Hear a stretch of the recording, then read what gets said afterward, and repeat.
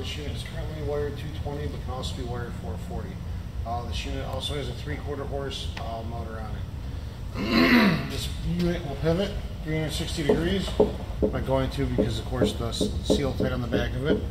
It does go up and down. Gauge the handle. So it goes down with these.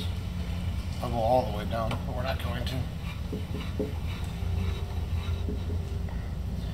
And this also disengages the handle.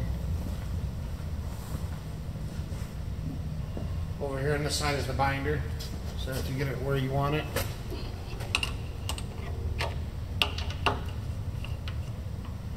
Snug it down. No, it doesn't move.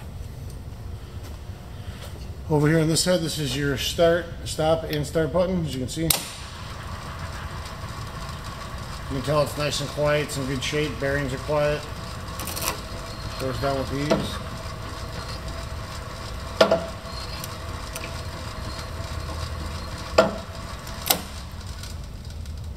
This unit comes with a nice Jacobs drill chuck. Also comes with the chuck key. To change speed on this motor, this is step pulley. What you would do, that right here loosens the motor, and then you will switch the belt on whichever desired pulley for your speed. The belt's in good shape. It could use a new belt. It is getting a little bit dried out, you can see, but it's still perfectly safe to use. This unit's all original paint. It's in really nice condition. It was well maintained. If you come over here in the back, it does have a fuse box on the back.